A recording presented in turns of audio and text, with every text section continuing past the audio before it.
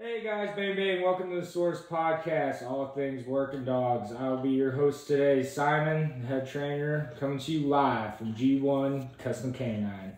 And I got my co-guest host, Cren. Say hi, Cren. What's up, everybody? It's good to be back.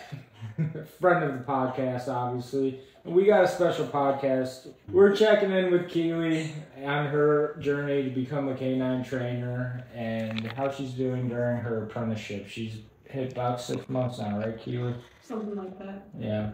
Going on 8. Going on 8. You got a couple of canine courses under your belt, too. Yeah. Yeah. I was out in Japan, and I left you all on your lonesome. How'd those go?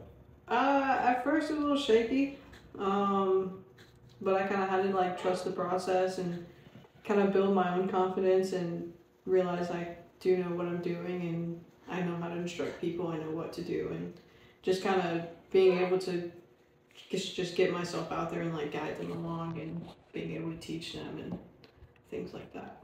Yeah, absolutely. I think that's kind of been the theme of your apprenticeship is building a little bit of confidence, right? I'm not just trying to build a trainer. I'm trying to build overall a strong person, right? Yeah. Yeah. And, sometimes we just got to put ourselves out there. It's been a difficult one. Still, even now, even in this course, I found parts where I'm like, I don't really know how to approach that or how to, speak up and say something. But especially with you pushing me to say something even earlier today, just having that confidence and realizing I know what I'm talking about to be able to correct somebody. Speaking on confidence, how important would you say that being confident as a person, in and of itself, how important would that play in talking to law enforcement, veterans, people out here that are a working professional in a field that maybe you know something about or maybe you don't? How do you build that confidence? I think repetition is a big one. You might try and correct someone and you might fail, you might get questioned on it, but if you keep doing it and you keep realizing you're guiding them in the right direction, I think it just builds over time. And I feel like a lot of people might call bullshit in certain aspects, but if you hold yourself in a certain way and you counteract what they're saying, then I think they're like, oh, okay, maybe she does know what she's talking about. Yeah. Yeah, and that's kind of some of the struggles that even seasoned trainers deal with as instructors. A lot of times you get, there's a lot of information out there on canine training, and a lot of our training and the techniques and the methods that we use because we have the experience from it. And a lot of the times when people come in for handler courses or trainer courses, it's their first time being around these canines, and they don't have a real good idea of what that finished product looks like, and sometimes they don't understand all the methodology that goes into creating that finished product. But you'll see over time, and as you see a dog progress through those stages and they observe those marked improvements from that canine, they'll start to pick it up there. So some people are visual learners, some people learn better by asking questions, but that's another aspect you got to take into account when being an instructor. Yeah. Keely, I can't tell you how many times I've had to tell a student that's getting frustrated in training, trust the process. And you kind of touched on that about something that you had to do in trusting the process.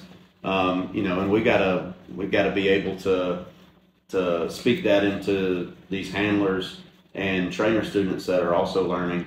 Hey, you're gonna have to trust the process too. Do you feel like where you're at in your journey in the field of canine, do you feel like that you're kind of on the same level as some of these students that are coming in, or do you feel like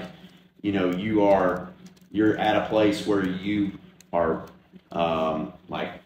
being able to oversee them a little bit, and because you know the big picture, you know the process well enough to where you can tell somebody, hey, I don't have time to tell you every step of what we're doing. You're just going to have to trust the process. Trust that what I'm instructing you to do is right. Do you feel like you can say that yet, or is that something that you're still building? I think it's something that I'm still building. For people who like come in brand new, they don't know anything about canine training or being a handler. I think for them, that's when I feel I can oversee them and instruct them and guide them. But for people who have experience, I find it a little bit more difficult because they have more questions. So, reflecting on your past 6 months, tell me what's been the most rewarding, or tell me about some of the most rewarding moments that you've had during your apprenticeship. Most rewarding, I know when I first got here, finishing a dog completely on obedience and just seeing him walk with a bunch of other people perfectly fine. I think that was pretty rewarding. The most recent one would be the first 2 students that I had, seeing them start with knowing nothing about being a handler and then end with having more knowledge and completing certain, going to their own departments and being successful there. I think that was a pretty big one. Have you experienced any obstacles in your apprenticeship? We'll say in the instructor phase. Now that you're instructing more, have you experienced any obstacles, and can you speak on that and maybe tell us how you overcame those things or anything like that? It's been smooth sailing, huh? No obstacles. Okay. I was going to call you a liar. Oh no, man, it's been great the whole time. Probably the most recent one. There was a lot of like little minor things that I didn't completely know how to solve. There was a lot of brainstorming that I had to go through with me and Brandon. We would always talk about it and try to find new ways. But I think just trying to get the student to understand that, it's okay if we have to take a step back, but we have to take a step back with a purpose. Not thinking of it as, oh, my dog's never gonna, learn this or never gonna be successful at this. Not being stumped and being like, I don't know what to do anymore. Just continuing to come up with, solutions for the problem. I think that was probably the biggest obstacle. I mean, that's something, once again, that, we've seen the process, myself and Cren have seen the process a lot of times. And sometimes, more times than not, the process doesn't look the same every time. With certain dogs, it takes a little bit of time. It can be frustrating. Yeah. And that's, one of the biggest things that I learned as a trainer, and probably one of the biggest light bulb moments that I had, was just being patient. And with the short amount of time that you have with these students, sometimes that's a difficult aspect to procure. That's probably not the right word. I'm not saying that's a big word. That's a big word. That's a pretty big word. That's a big word. That's good. I stumped myself on that one. But yeah, sometimes you see these dogs learning really, really quick, so you just assume everything's going to be fast. Because they learn fast and they don't forget most of the time. But you hit those walls, and sometimes you just have to have that patience. And we may have that patience, but sometimes the other person on the leash doesn't, and they see their peers moving further ahead than themselves, but that spurts up some anxiety. Those are moments where you have to reassure those individuals and just get them to buy into the process as well, because just as much as we're buying into the students, we need them to buy into us as well. Yeah, Simon kind of touched on, the dogs moving at different paces and how that can affect a class or affect a handler, and then working patience into that. But also the same is true for the human counterparts, the handlers. Because we don't just train dogs, we also train the human as well, which to me, if all we did was train dogs, man, our life it'd be easy. Like, we would have the most fun. Nobody would get irritated as much. I don't think. But do you think that maybe which one's more challenging for you to be patient with, the dog or the handler? I would say the handler for sure. A lot of the times I'll like see them make the same mistake over and over again, and You just want to yell at them, don't you? yeah, even me myself, I'm like, what are you doing? But I kind of have to take a step back and then just explain it to them and get them to understand what's going on. And even getting them to have patience as well is probably pretty difficult for me too. Yeah.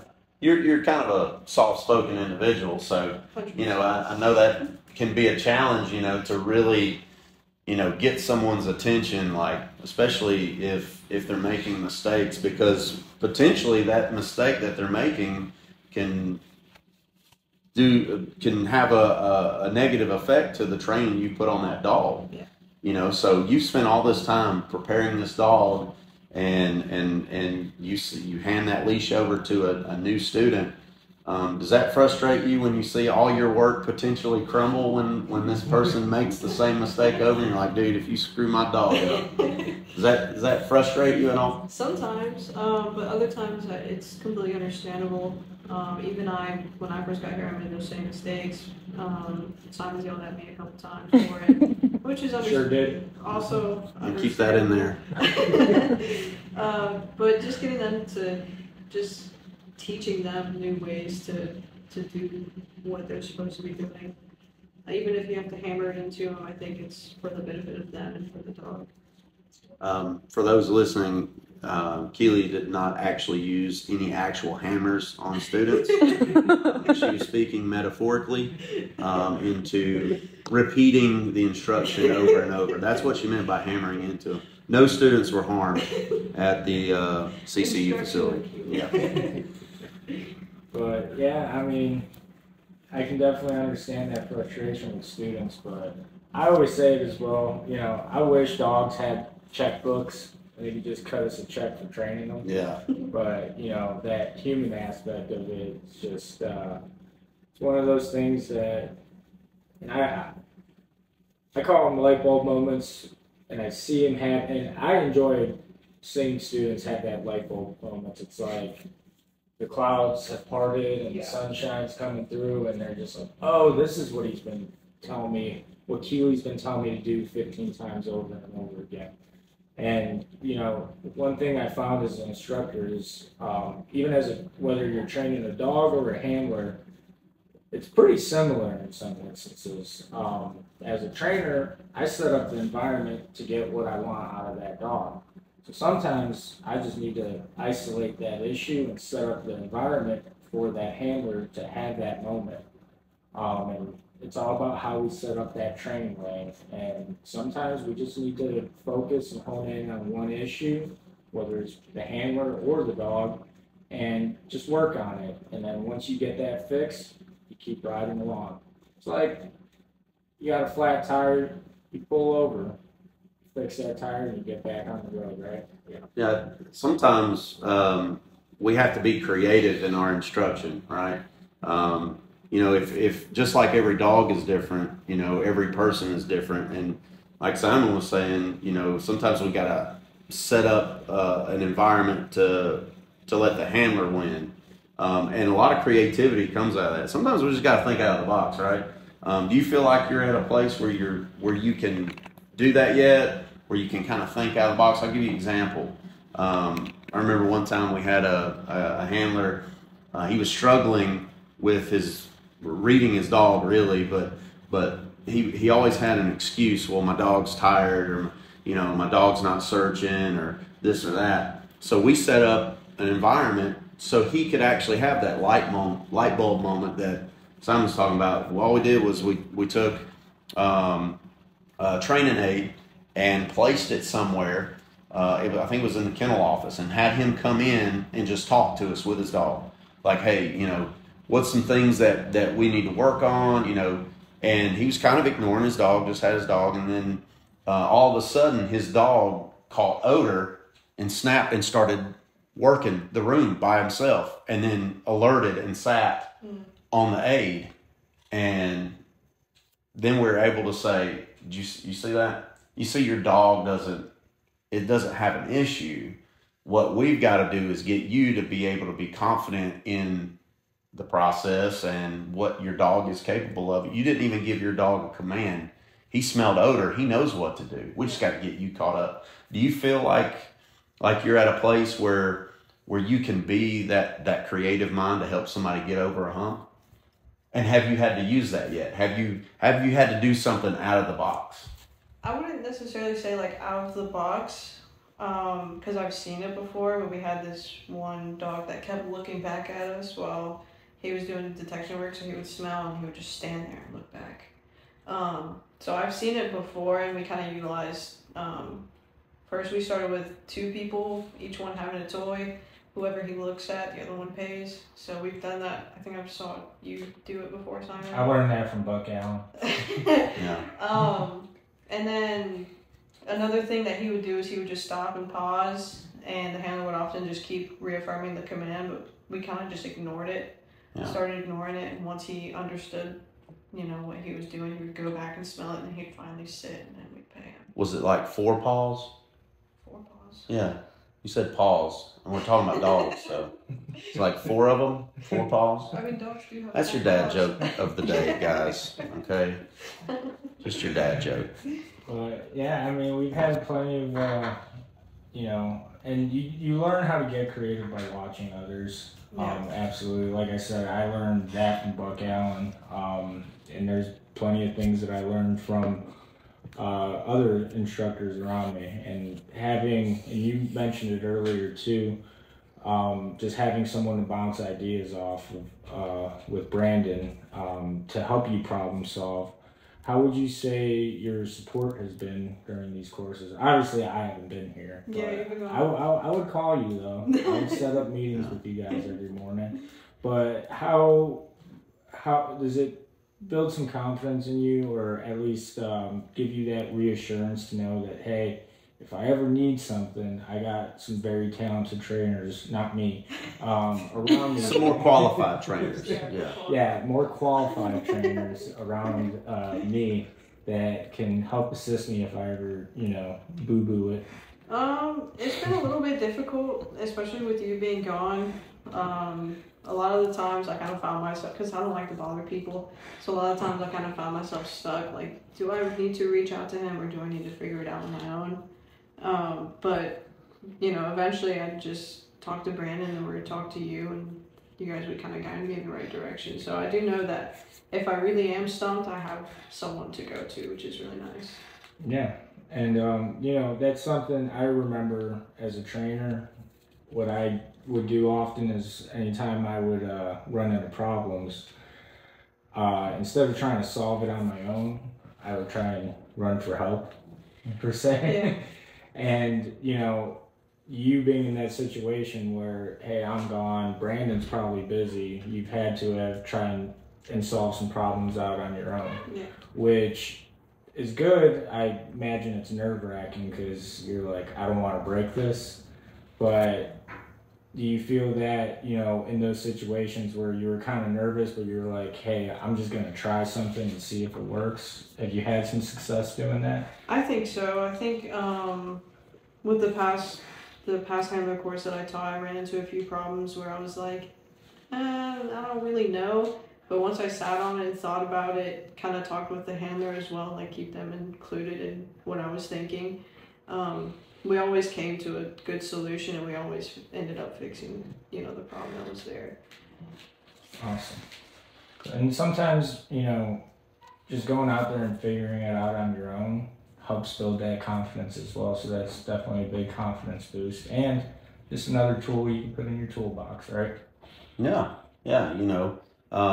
Everything we do is pretty much based on science, right? So as long as we've got a clear picture of why we do certain things in training a dog, and Simon said some of the things are transferable and works for training people as well. Yeah. But if we know how learning occurs, because that's essentially what we're talking about, the dog has to learn, the handler has to learn, in order for us to mold and shape that team to be a useful a useful tool in the field.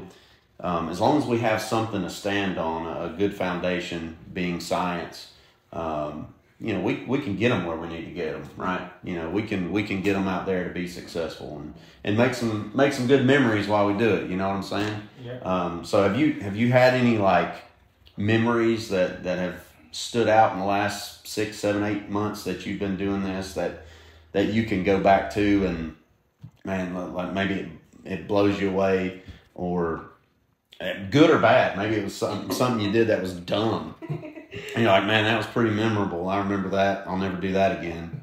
But are there any like mind-blowing memories that you've had over the past 6, 7, 8 months where you think it would be helpful to share to someone else maybe potentially wanting to get into your shoes?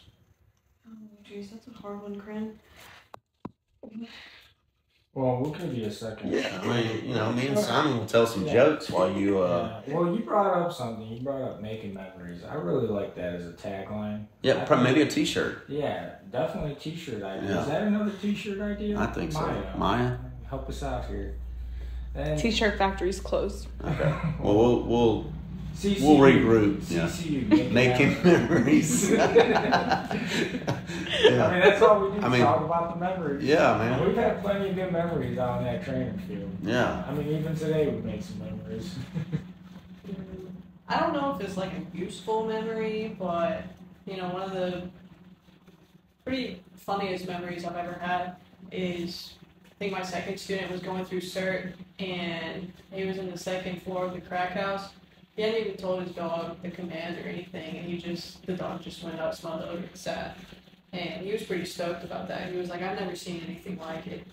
And made you feel good, didn't it? Yeah. You're like, yeah, I did that. He was a pretty good dog, and just seeing him like just so happy about it, so amazed by the dog's abilities to find odor like he did, just kind of also made me pretty happy. Yeah. One thing that I guess I would say, being able to work with you some, Keely, is I've noticed one thing about you in the fact that you take ownership of the work that you do. Okay, and what I mean by that, you and I were talking last week when I was here training with Argus, and as CERT was going on, I mean, this is your student, this is your dog out there performing in the field, and you couldn't watch, you're like, oh man, I can't watch, I'm so nervous. Well, to me, that speaks of you taking ownership in the product that you're putting out. You want them to succeed, you want them to be good, and you want to feel like you have done everything in your power to put that team out there and have prepared them to go and be excellent. And so I'd like to commend you on that, because I don't think sometimes that's not a natural thing. I mean, I know I told you I was like that. I was the same way. I couldn't watch the teams that I trained go through CERT because I just got so nervous because all these questions come up. Did I do this? I'm checking all these boxes off in my head. Did I do the right thing here? Man, I hope they do this. Tell me what that feels like when you're watching a team that you've put through a course, go out and hit that cert field, and whether it be bite work, dope, tracking, anything. What does that feel like whenever you see them and they succeed? Does that feel pretty good, or? Yeah, watching them go through cert, I can't watch. I don't think I'll ever be able to watch. It's not that I'm like doubting them or anything, but I'm like really happy for them and hoping for their success. The past few ones that I've been through, they always come back and they're like, dude, he did this, or he did amazing, and they're always very ecstatic that they went through cert and they did well. So that's always. You got a 5-star review, right? Multiple 5-star reviews. So 5-star trainer. Yeah, 5-star trainer right here in our midst. Yeah. I think it's the biggest thing the biggest thing about me is like having a heart and having a passion. Coming here and having Szymon train my dog really opened up my eyes to canine training, and being able to do this apprenticeship, watching him have the passion for training dogs kind of has come down to me too, and just seeing other people do be a handler and love what they do is really nice. And it's a really special thing too, and I know Cren understands this as well, but not just our students having success while they're here with us, but even having success when they get back to their departments. And we invest so much time into them because we really do care about them. Yeah.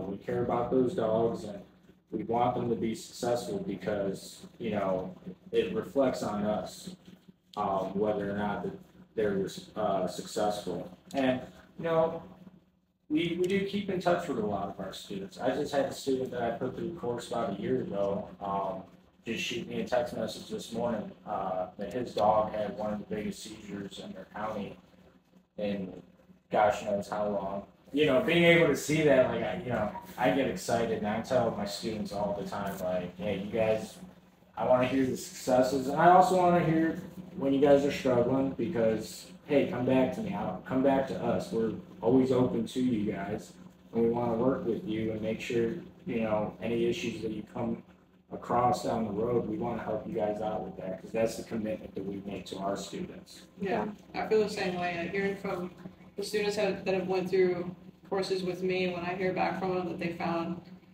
a person on a track, or if they found dope, or if they, found anything else, it's really nice to hear from them and be like, it always makes me really happy to hear that they're successful. No. Yeah. It's also cool. Yeah. That you train that. Like, honestly. Yeah, you can. That's a moment where you can kind of reflect and go, man, I did a pretty dang good job with that dog and that guy. I did a pretty Or woman. Or woman. Or. I'm stopping you there. Okay. All right. So, but yeah, I mean, it does. It gives you. I don't know. I think it reaffirms your purpose and why you're doing what you're doing. When Simon, you showed me that picture of that seizure. I mean, that's got to make you feel like you've accomplished something through them. Because the knowledge that you imparted upon somebody, the training and the work that you've done on a dog, and it's still going on. I think it's okay in those moments to go, yeah, I did that. Maybe don't tell everybody, because then you just, okay, Keely, shut up. You're the greatest. Put it out on a podcast. Yeah, put it out on a podcast or whatever. But I know where that dog was started. Yeah, I trained that dog. Whatever. But I think in those moments as you're riding into work, you can maybe even say it out loud. That's right. That was my dog team. Even when you leave and you find things targets. Yeah. I know you're already a handler and stuff, but I still want to hear about it because. He found 3 hamburgers yesterday. 3 hamburgers. Yeah. So he's already finding stuff. It was awesome. They're in his back. Nice. So, well, moving forward from this place that you're in now, tell us about your goals, some goals and some aspirations. Is that the right word? I'm using big words now. Aspirations. Yeah. That's not when you're choking, right? No, that's 60. Oh, okay. Yeah. Perfect. Which, if you ever do choke, make sure you slap the table. Slap the table, or use the universal sign. But what are some goals and some aspirations that you have moving forward in your canine career? Honestly, I just want to be able to talk about things more. I think that's probably been my biggest. You want to talk about your feelings, Keely? Things more.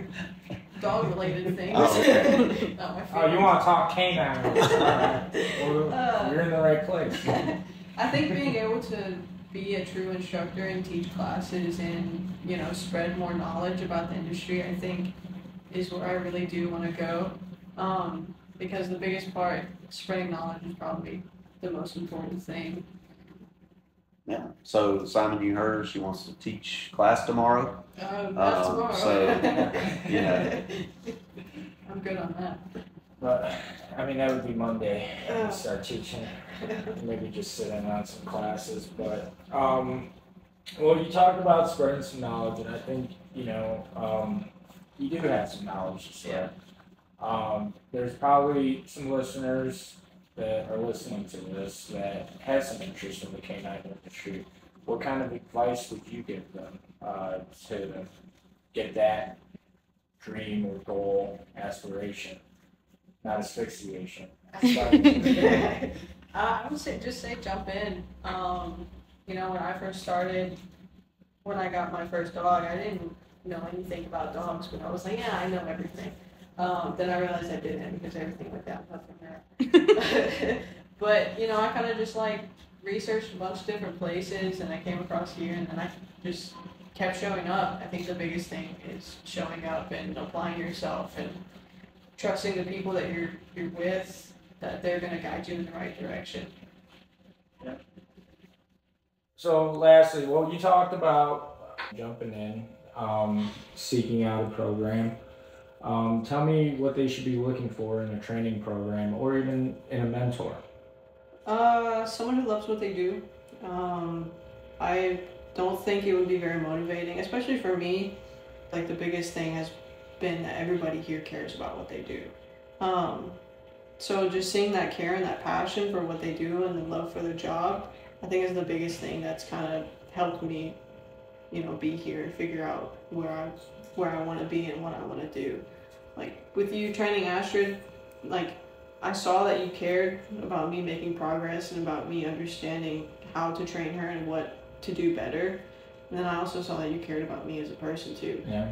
Well, I think a lot of that is something that the best mentors that I had, they weren't just focused on whether it was playing football or wrestling or being in the Marine Corps. The best mentors that I had cared about me, not just being the best wrestler, the best football player, or the best Marine, or even the best dog trainer. They're more concerned about making me the best man that I could possibly be, because we need to be well-rounded individuals. Yeah. If you're having troubles at home, if things are falling apart, how can I expect you to come out here and perform as well? We gotta have all of our P's and Q's together in our lives, because I don't know, Maya, do you know what that is? I've never heard it. Yeah, I think it's right. Yeah, just having everything together. We got to be put together. That's kind of heartfelt. I know. I hate it. I beat up Simon. Yeah, we're making memories right now. I feel like we're breaking down barriers and walls in this room. It's nice getting together with you guys, with our reoccurring guest coming in for his third appearance. Hey man, he's somehow I think he's got a job here. Yeah, yeah. Just filming podcasts with us. But Keely, going back to you talking about you thought you knew everything and now you don't. Oh yeah. Yeah, I think that's just dog training.